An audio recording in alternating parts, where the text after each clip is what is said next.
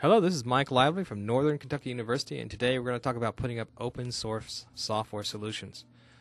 Now, when you talk about putting up open source, you need a server to put it up on, and Siteground is one we use quite a bit, and it has a super deal.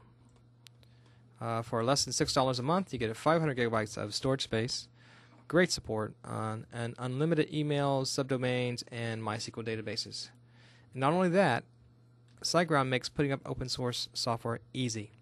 What I've done here is I've logged into my control panel on Siteground, and if you scroll down to the bottom of the control panel, you can find an icon called Fantastico, and it is fantastic. And I'll show you why. Okay, we're in the Fantastico panel, and on the left side you can see the number of the open source solutions that they offer that you can install with just a click. And I'll go through a few of these. You have blogs such as WordPress that we use a lot, content management systems like Drupal or Zoomel.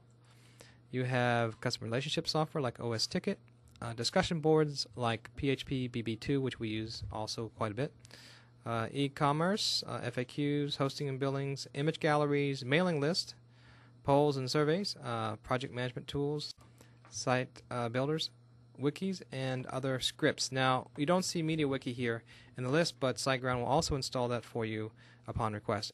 There are actually two ways to install these open source solutions in Siteground. One is through this simple click system, or what's typically done on the web is you install a open source solution from the web, you transfer it over to your server and unzip it, and then you go through a PHP script install. What we're going to do is just install with a single click. And so we're going to install a discussion board today. And let's click on PHP BB2, which one we use a lot. And you can see it pops up here in the Fantastico panel, and it shows you a little icon, a short description, and the home page so you can learn more. And all you have to do to install it is click New Installation. And it's going to ask me what domain I want to put it in, and we're just going to call this dboard for discussion board. And I'm going to give it a admin username. We'll just call it admin for now. You wouldn't want to do this on your regular board. You want to make it more secure, but for demonstration purposes, and we'll call this admin for our password. And that's good for this particular installation, and I'm just going to hit install.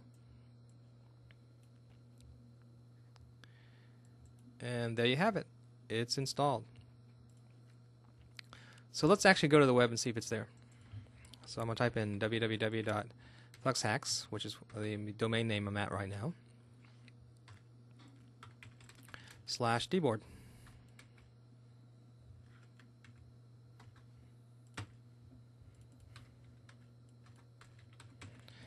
And let's click and see if it's there.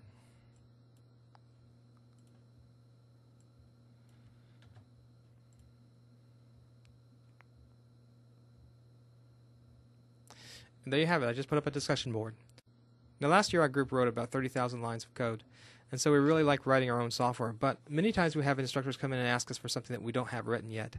So it's great to have these open source solutions just to put up on the fly.